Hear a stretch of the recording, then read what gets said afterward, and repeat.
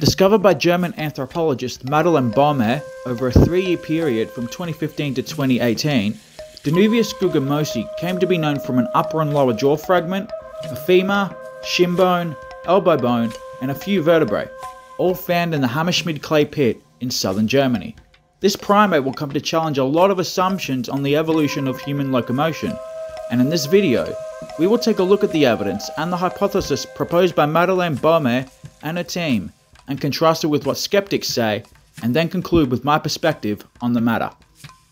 Danuvius Guggenmosi lived in the forests of southern Germany 11.6 million years ago, maneuvering through the trees in search of food, whilst doing its best to avoid the large cats it cohabited the forests with. And it was roughly the size of a bonobo with a similarly gracile build. Quick note, since I only have access to study previews and not full articles, I'll only be going off what I can access through the previews of the papers. Now with that out of the way, let's continue. A paper published by Madeleine Baumer on Nature.com claims that Danuvius Guggenmosi's postcranial anatomy exhibits the telltale signs of a biped. Features such as a broad thorax, lengthy lumbar spine, and extended hips and knees. If her claims hold true, then this uproots the last 12 million years of hominid locomotion and evolution as we understand it. Prior to the discovery of Danuvius and other hominids like it, such as the later Ardipithecus, it was assumed that bipedalism began emerging when knuckle-walking apes began to adopt bipedalism in response to the disappearance of the forests and woodlands they depended on for survival.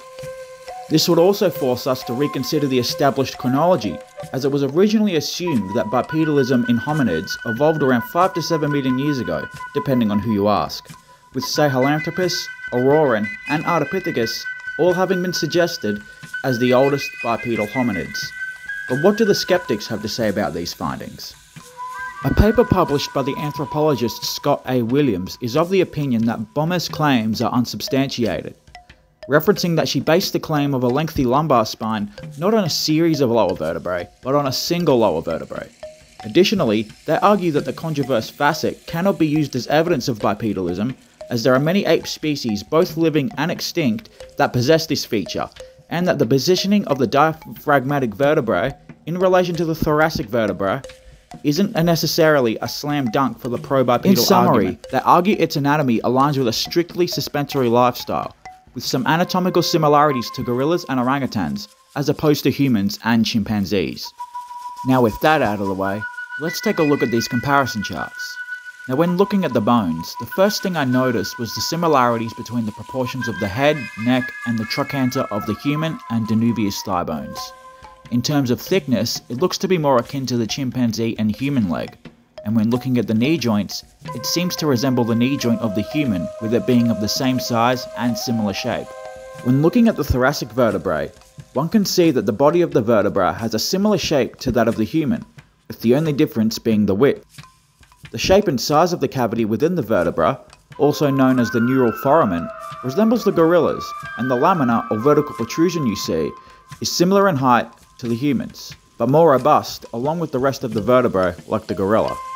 My own personal conclusion with the limited resources I do have is that Danuvius, whilst maybe not a full-on biped like later hominids, was certainly on its way there, as evidenced by its mosaic of characteristics, such as the human-like structure of its lower body and the more hybrid mosaic of features in its lumbaric vertebra.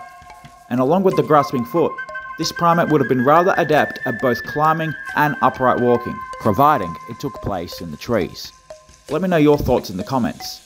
This is all things past and paranormal. Thanks for watching and have an awesome rest of your day.